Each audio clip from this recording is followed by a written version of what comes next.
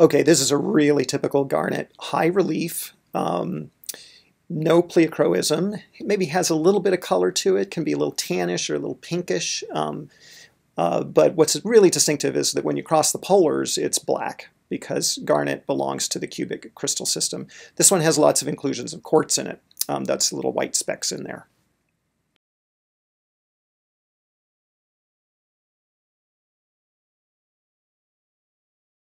This is garnet from a calc-silicate metamorphosed silicious limestone.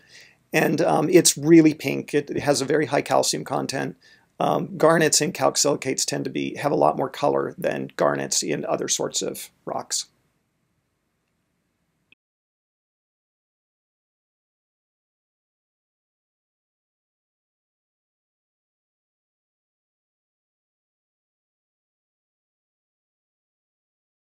Another garnet, lots of inclusions in the core and outer edge that has fewer inclusions. And you can see that it has no pleochroism and has very high relief.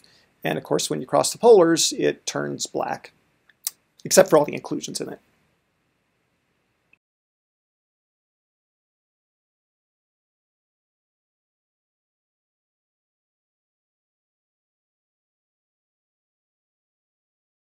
Now, this is an odd one. Here, the garnet has been growing along grain boundaries, quartz grain boundaries.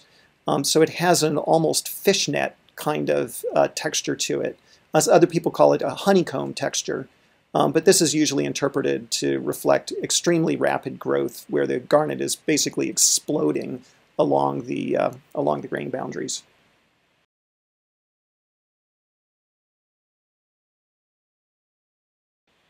Now this is a beautiful garnet from an eclogite. Again, high relief, maybe a little pinkish. But what's distinctive about this is its six-sided polygons are very typically the form that garnet adopts when it has good crystal forms. So this one shows that very well.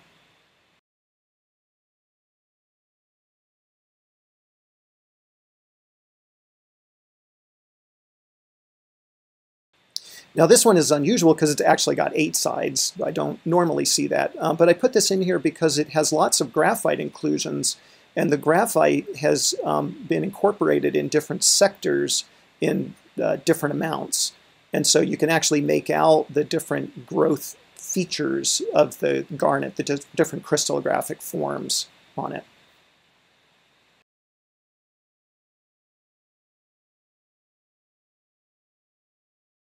This is a garnet that has reacted to form biotite, and there's also a lot of monazite in that.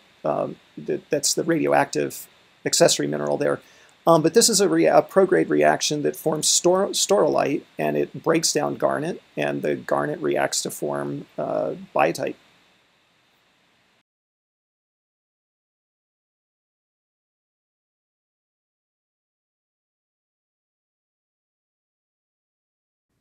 Okay, I paused this clip because there's some stuff I have to explain about this. Now, this is an unusual sample. It's a thick section, 100 microns thick. We use this for specialized spectroscopic analysis of inclusions. And so what you're seeing is a garnet, and it has lots of inclusions of graphite and also inclusions of quartz, and that's what's outlining these different zones. Now, when I cross the polars, what you're going to see is that the garnet actually isn't isotropic. That is, it does have some interference colors to it.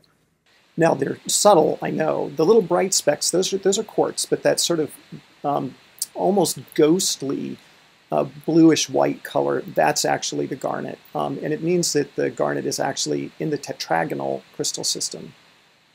What brings it into that system is a substitution of hydrogen for silicon, and so it's usually referred to as a hydroglossular substitution. Very unusual. This is I've only ever seen this in graphitic rocks and with these thick sections.